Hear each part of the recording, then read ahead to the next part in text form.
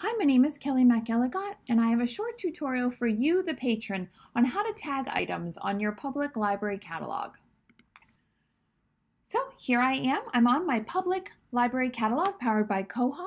Your library catalog could look slightly different. That's the great thing about everybody's catalog. They could be catered to their patron. So this is the catalog that we have, and I'm going to show you how to tag items in the public library catalog. Now I'm going to first show you under this main search bar, we actually have what's called a tag cloud. And if anybody's familiar with tags, this is just a way to add words to items to allow people to find them a different way than a general search.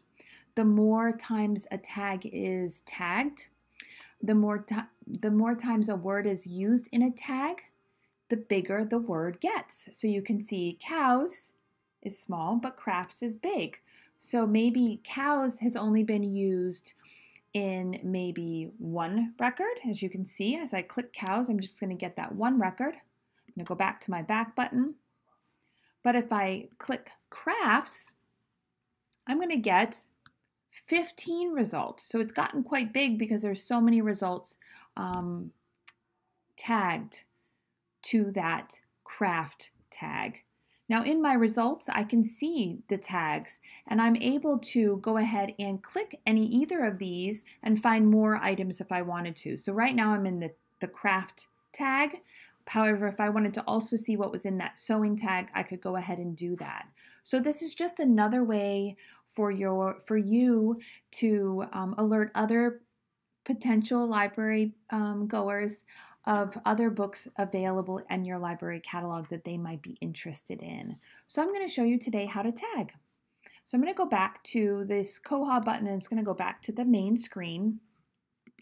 And I'm going to look up the new book by Tom Hanks, which is Uncommon Type. And earlier I noticed that it doesn't really say short stories, and I believe that there are people out there that really like a short story collection. So I'm going to add this tag to this book. You must be logged in to your account to add tags. So I'm going to go ahead and log into my account. The login button will pop up, and I'm going to go ahead and log in, and I'm perfect. And then I'm going to go back to my book. Obviously, it would have been helpful to log in first, but here I am, and now I have that option to add tags. So I have a little text box that I can add my tag, and then I'm going to go ahead and hit add, and there I can see that it said done. So that's a way to add your tag. Now at this point, tags actually need to be approved by a librarian before they will show up in that tag cloud. So we're going to do one more. I'm reading this book, Outliers. It's very, very thrilling, and I want to see if that tag is actually on that book. So here is that item, and I can go ahead and add a tag to that. Thriller. And I'm just going to hit add, and my tag is added.